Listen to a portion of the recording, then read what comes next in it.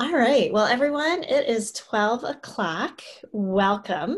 I'm Sarah Hanwald, Assistant Head of School for Professional Development for One Schoolhouse. And my colleague, Peter, and I are absolutely delighted to have Celeste Payne here with us. She has been just a stalwart, I think, in terms of our Thursday afternoon meetups, asking good questions and offering sage advice to other participants. And Peter and I said, Celeste, you have kind of an interesting and unique job. And Peter knew a little bit more about this than I did, but we just knew that other people would be interested in this role of faculty leadership and how it pans out. So Peter, do you want to take a minute and just say hello to everybody? And then I know you've got some questions for Celeste. Sure, thank you, Sarah, and welcome, Celeste. I've been fascinated by the role of faculty leadership and faculty voice for a very long time. Once upon a time, I was the elected dean of faculty at a school, which is a position that came with certain challenges, and we'll maybe be talking about some of those today.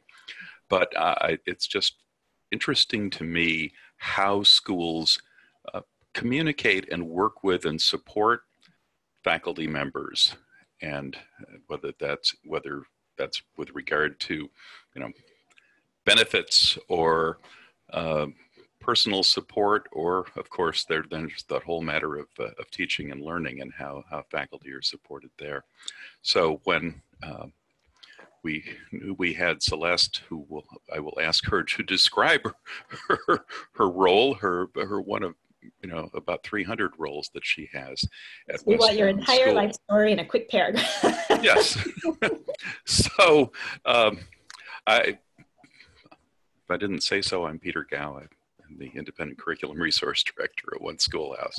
Anyhow, love to just sort of jump right in with Celeste, and maybe the first thing is to ask Celeste to explain her role as Upper School Faculty Clerk at Westtown School in Pennsylvania. Thank you, Sarah, and thank you, Peter, for having me here today, and good afternoon, everyone. Westtown School is a pre-K through 12 Quaker independent day and boarding school just outside of Philadelphia. And the role that I serve in that we're talking about today is the faculty clerk role.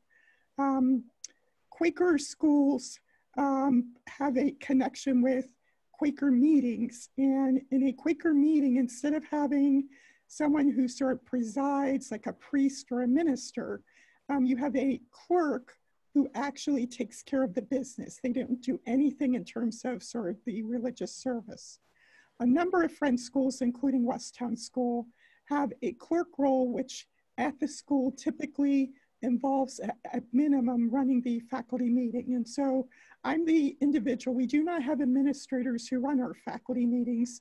I run the faculty meeting, and ultimately I'm the person who sets the faculty meeting agenda. We have 3 divisions, and so we actually have a clerk for each of the 3 divisions. And so I stepped into the upper school faculty clerk position at the beginning of this summer. And this is my start of my 13th year at Westtown. Wow. Exciting timing, I would say, is that. So Celeste, can you talk about just sort of generally what it's been like to be a faculty leader in this year of the COVID pandemic and this year of considerable, I like to think that it's awakening with regard to issues of social justice. So I'm going to step back to the spring. So the faculty clerk position at our school, it comes about through a committee of faculty members who bring forward a name, and it's approved by the full faculty. And I mention that because I was approved as the faculty clerk 9 days before we went into distance learning. So the timing was just so that I knew that this was going to be my reality. And so I worked with my immediate predecessor, who actually was transitioning to an administrative role in the school. He and I worked closely together throughout the spring. The other thing I should mention is, in addition to my role transitioning, our principal also transitioned. So we have a new principal as of this summer, and she came from outside of the school community and outside of the Friends School community, which is an important piece to know in terms of all of this. So as distance learning began and thinking about COVID, a number of the things that I started thinking about during the spring and have continued to think about during the summer is, what do faculty need and what do the faculty want? And at the end of the day, I consider my role as the faculty clerk as serving the faculty. I'm not serving the administration, even though I report technically to the principal or to the dean of students, depending upon the other roles I'm serving in. I am serving the faculty. And so I've kept that in mind. Normally in any other summer, there's absolutely no communication from the faculty clerk until we're ready to start the new school year. This year is different though. And what I figured out that faculty need is they need information. And so we have had 3 meetings over the course of the summer. The most recent was actually this morning. The meetings, the first meeting was just simply about schedules. The other 2 meetings, resources, sharing resources, having Q&A, having a listening session for faculty. And each of those, the last 2 meetings have been 1.5 hours to 2 hours long. Colleagues have thanked me. So I think they've been useful. They've served their purposes in terms of helping colleagues to know as we transition back to the beginning of the school year to think about what we are doing. And I should say, as information for everyone, at my school, the upper school where I am serving is a day and a boarding school. And so we have international students, and the decision was made approximately 2 weeks ago that we would be in distance learning this fall. So that's informed a lot of what I've done. The other 2 divisions at my school only have day students from the immediate area, and currently they are planning to open in person. And so I understand that our division is in a different place even from the other divisions at my school. And so thinking about that, thinking about what faculty have needed has very much guided me through thinking about COVID, as well as thinking about the upcoming school year. Wow, thank you. One of the questions that we've had and that I've had, and maybe it's a combination of questions. So some of the challenges of being in this situation, or really even in normal times, the challenges of being the faculty's voice with administration. When I talked about my role as Dean of Faculty, having been elected, people assumed that it was all about advocacy and conflict. There was a little bit of that, because that can happen, I guess, in schools. But what are the challenges that and how do you put that role together? How do you frame that role when you have to explain to people outside the school world and the things that you spend your time and energy as faculty clerk on? So certainly one of the challenges I alluded to a little bit earlier, which is, of all the administrators, the one that I work the most closely with is the principal. So she and I meet weekly and will continue to do so once the school year begins. And that continues to be an important relationship in terms of sort of understanding where faculty, where they are, what they're thinking about, and perhaps things that the administration is thinking about in terms of pieces they need to share with the faculty. Since I am still a faculty member, I'm not an administrator, the upper school principal is my supervisor. So, I report to her. I am a classroom teacher also. So, certainly in thinking about that.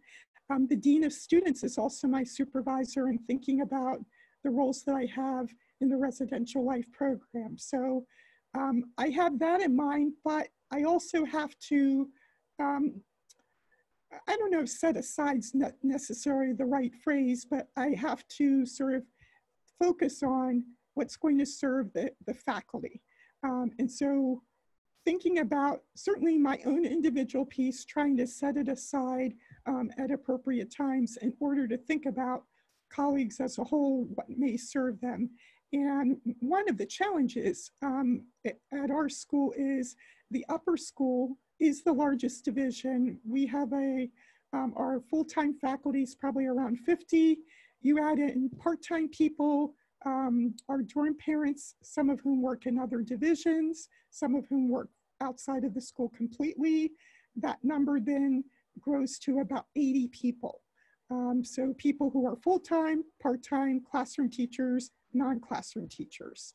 And having a division that has a different student body, particularly thinking about boarding students and international students, and faculties work with them. So because we have a boarding program, we obviously have evening and weekend responsibilities. And so thinking about even those needs for faculty. So there are a lot of things that I need to keep in mind as I'm trying to advocate for faculty and thinking about the pieces that are going to help support them. And, you know, faculty members, of course, many of them have families, they have children, they have partners, spouses, pets.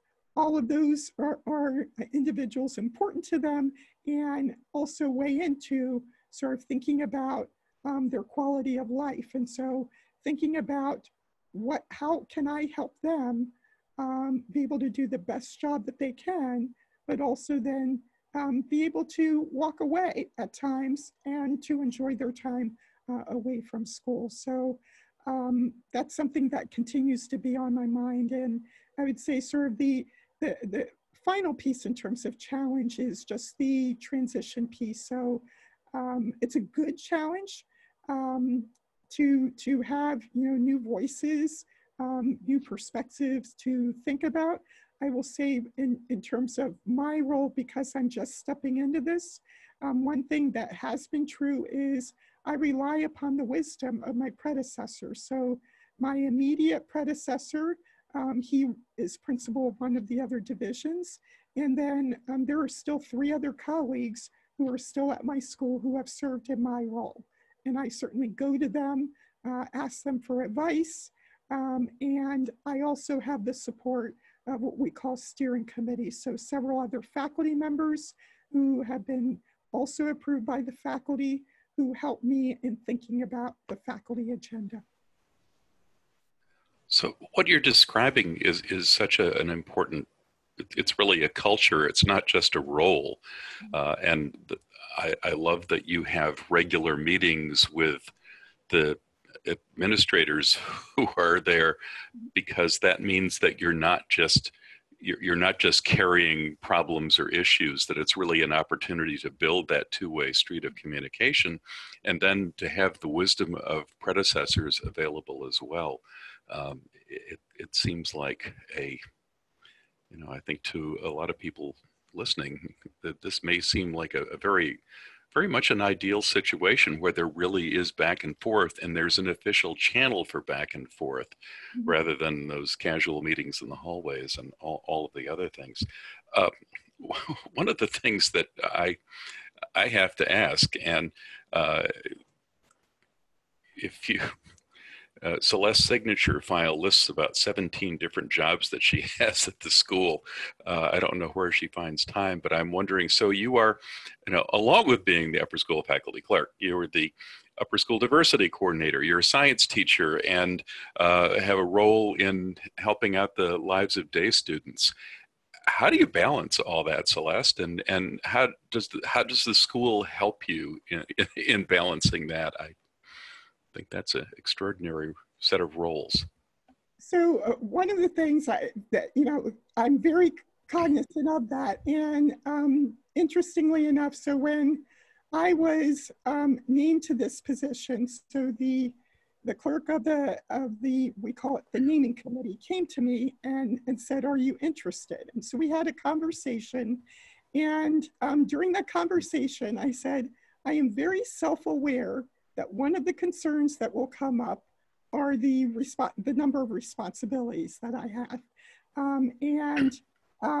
As my name was approved, so I was not present for this conversation, but that in fact was brought up by my colleagues, and is something that I continue to be aware of. So each of these roles, there are colleagues certainly who, while they don't have official titles, are certainly there to support me. There have been colleagues even before me stepping into this role have said, I'm invested in, for example, DEI work. How can I work with you on this?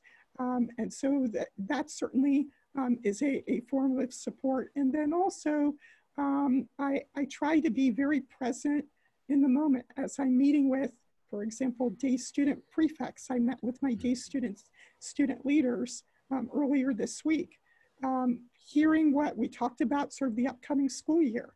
How are we going to create a community for day students? And so, thinking about those pieces, and also being decisive.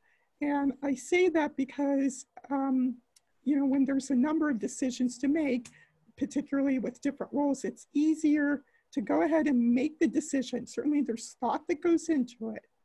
Make the decision and then try to let it go. We talk about during our faculty meetings, we can have very difficult conversations.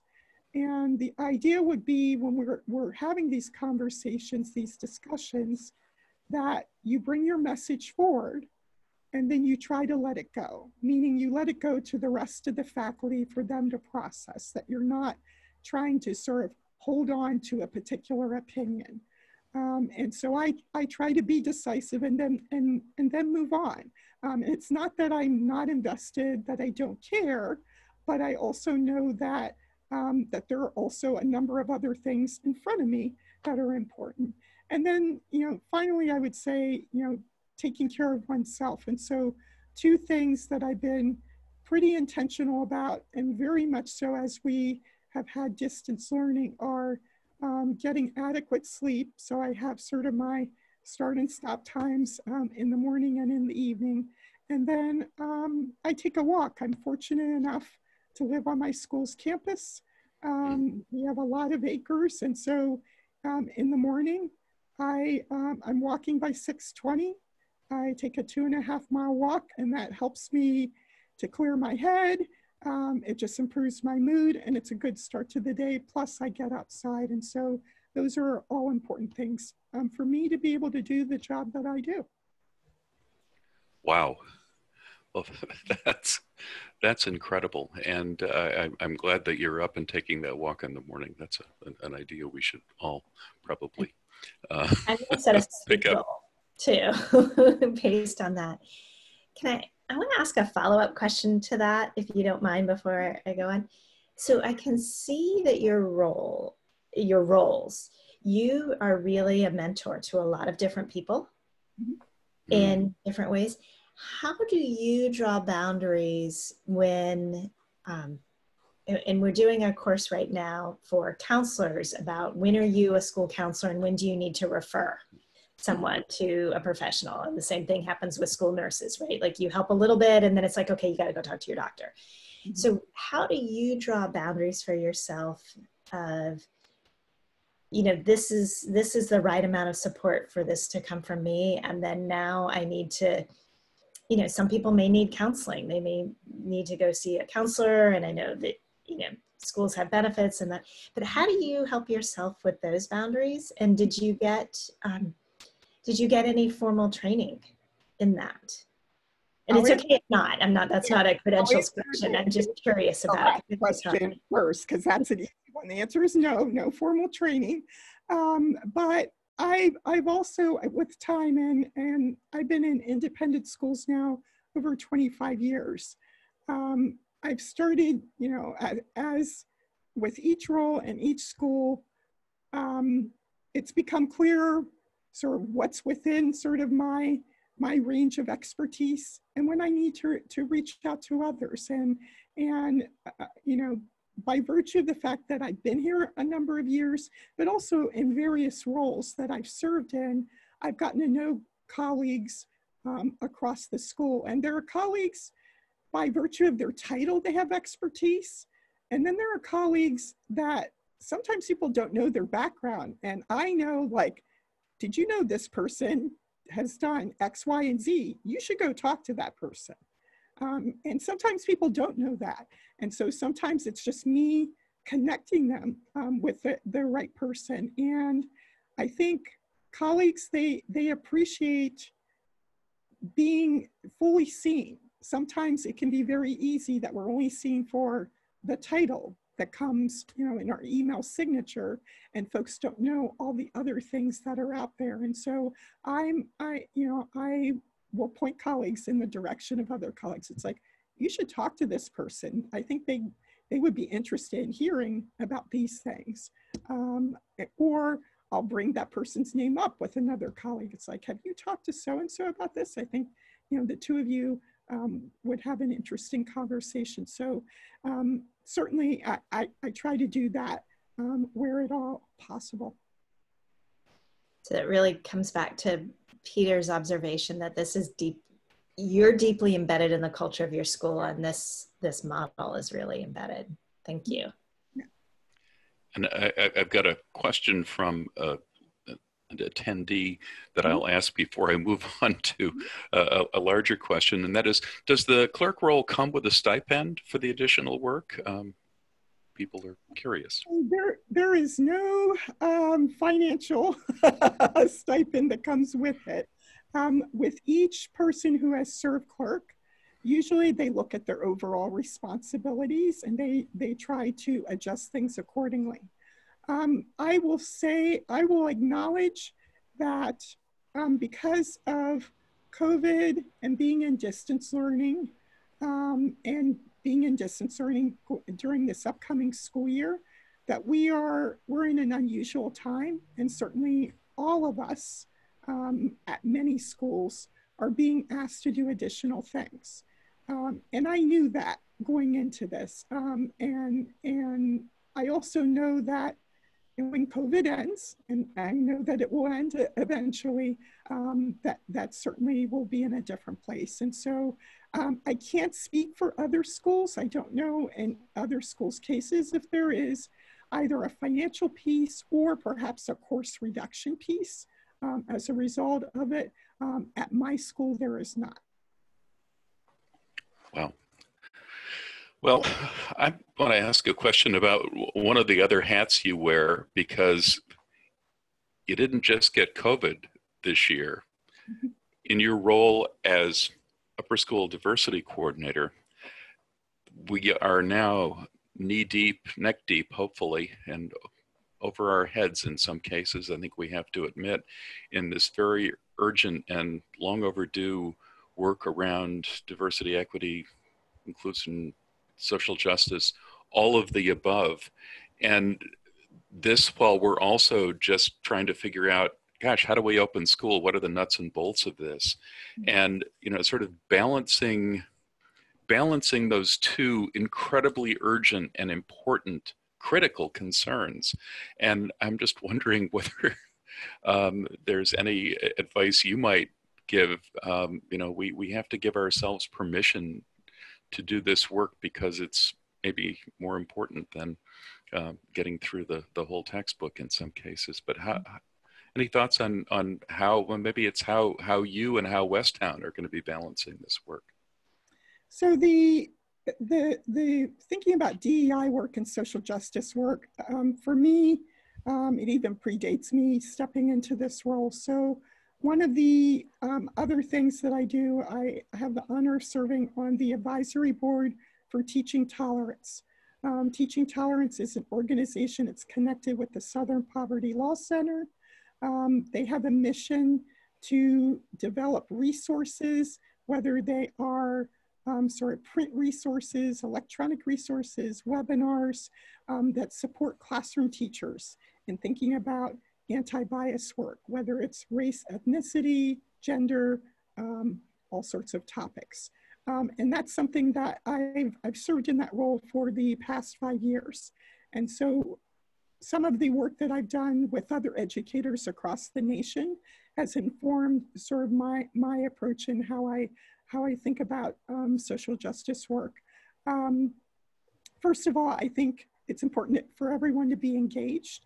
It would be difficult, particularly if an institution is naming that this is important work for the institution to do, for not to have all the employees invested in it. And so, you know, what does that look like? You know, is there professional development available? Now that I'm in this role as faculty clerk, interestingly, and I should say that DEI work was a priority even before I stepped into this role, because I'm also the person that sets the agenda. I do so with the DEI sort of lens informing that. Doesn't mean that's everything that we're talking about, but I know that that's an important piece of what we need to talk about. And at those times when it's appropriate, and I've talked to my predecessors already about this, I said, there will be times I need to present to the faculty as the diversity coordinator. And when that's the case, typically I step aside from my faculty clerk role.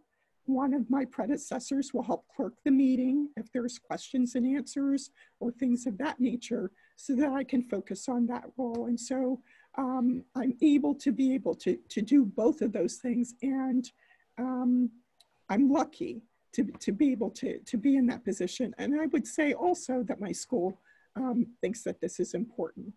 I think one of the other things I would say is holding yourselves accountable. So finding a way that both individually and collectively, you're holding yourself accountable. And so I've started working with different groups at our school. We have sort of our leadership groups, our department chairs academically, and on the residential side, we have a student life leadership team, which are dorm heads, international student coordinator, myself as diversity coordinator, dean of students, and then we also have our class deans. And so starting to work with each of those groups, and I sit in each of those meetings talking about what are our priorities for the year. What questions are we going to use to guide us? How are we going to hold ourselves accountable? And how can we return to questions again and again and again in terms of, okay, so what have we done since our last meeting to help meet our goals in terms of DEI? What worked well? What do we need to improve on? And what step are we going to take before our next meeting? None of this work happens overnight, and there's no destination really in this work. It's continual work. It's a journey. And so having ways, having structures in place to help move you along, because it's very easy to get distracted by sort of something that's very urgent, and to say, oh, we need to attend to this, and then you end up sort of not attending to other things. And so what are the structures that you have in place to be able to keep your eye focused on that? And by me meeting with these different groups, I can help remind folks, okay, so how is this helping us to meet our goals in terms of thinking about DEI and social justice, and where do we need to move to next? The last piece I'll say is certainly your students at your school are an important resource. At Westtown, our students are an important voice, and oftentimes when we are making faculty decisions, one of the questions that will come up is, what do the students think? And so the students have helped us to know in lots of ways, very explicitly, this is important work. And when I say students, it's not just students of color, students from marginalized backgrounds. There are lots of students saying, we want to talk about this. This is important to us, not just in the classroom, but all of the time. How can we continue to talk about important things like this. So it's really the culture. Mm-hmm. And it's so important. And what you've described, the structures and the permission that you and your school have given to everyone in the school to pursue issues of importance and to create avenues for doing that. It sounds amazing. You know, it's a lot of work, but the concept of getting everybody involved in the conversations around stuff that matters, it's not rocket science. We just have to do it. And I'm so grateful to you for being here today to talk about how you've been playing a part in this conversation at Westtown, and hopefully other people will take away some inspiration, because I'm taking away inspiration, and I work for one schoolhouse, so I work at home, but this is just amazing. Thank you. Sarah? Celeste, thank you so much. And I'm really, I'm thinking in my mind already that I'd like to have you back, because I have a feeling that there will be schools who will see this and think, how do we get started, right? If this is a voice or a structure that we don't have in place now, you know, this is a hard time to get something started, but I bet there are some steps, mm-hmm. right? And what you've described is, I would say, informal, but highly structured, in the sense that there are paths. So thank you so much for sharing that with us. We are out of time, but thank you all. Thank you for coming. Thank you so much. Thank you, Celeste. Thank you. Oh. Thank you, everyone. Bye. And